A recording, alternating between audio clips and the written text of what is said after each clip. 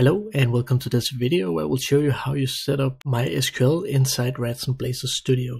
To have a database that we can connect to, I will go to apachefriends.org. I will link it in the description, and we're going to download XAMPP so that we have a MySQL database that we can connect to. And in my case, I want to download the XAMPP for Windows. So now when that's downloaded, let's try and install it. And for this message, we just want to say OK. Then we want to hit next and next again and next. And I can see in my case, I already have the folder. So I'll just go and delete the folder and try to install it again. So now I just deleted this folder and let's say next. So now it's OK. Then you want to go and select your language. It only has two. So it either is English or it's Deutsch. And I'll just want to select the English one. So I'll say next and next again. And now it will install XAMPP. So now when it's installed, we can go and open our control panel. So we just say finish, and then we want to start the Apache server and the MySQL.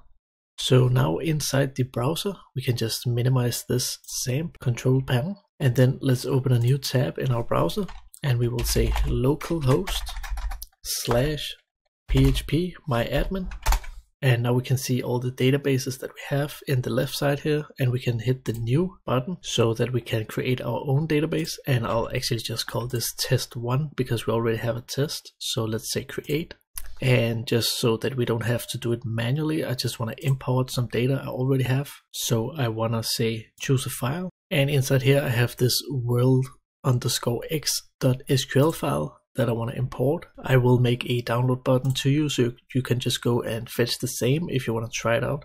But I want to say open this file and then just scroll down to the button because it already knows that the format is SQL. That's the standard. So I'll just say import, and I do get an error when importing this, but it's okay because it have already imported just two tables, and that's fine for this project. So now when I click the city, you can see that we have a whole bunch of data regarding to some cities, and I also have some countries. So now let's go and open Radzen Blazor Studio and then create a new project.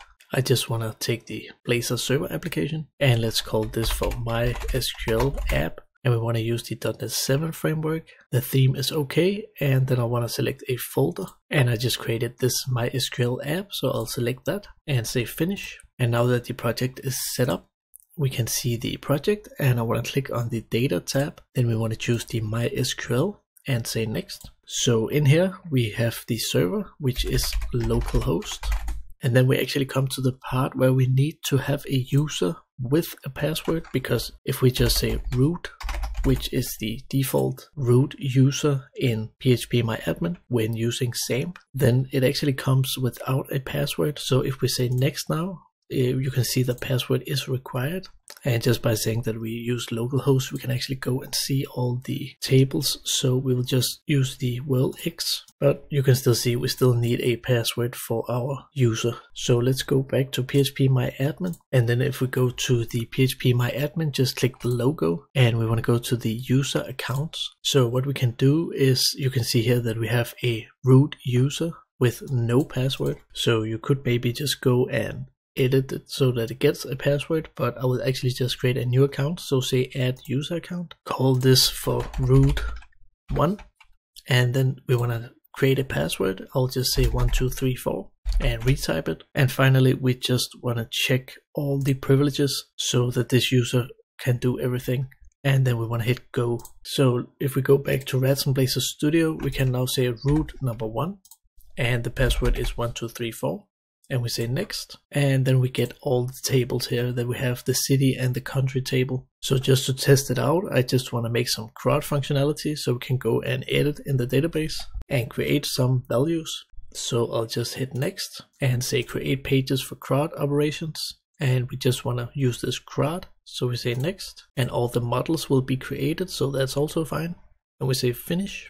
And let's just go and run this. So we do get the city and we get the countries, but let's go to the countries, and then let's click a country. And inside here you have to be a little bit careful, because if you have a structure in your database that say that this can only be 3 in length, so that the code can only contains 3, then if you go in here and you say, let's say 3, so now it contains 4, then if you hit save, you will get an error. So if you get an error inside here, that it said it cannot save it, then try to go to your structure to see how many characters that it can contain, and also check what data type it is. But we can see that the name can contain 52, so let's try and go in again and just add some extra to this country and say save, and then you can see we actually saved it. So next we can go and delete it, and let's say okay, so that also works.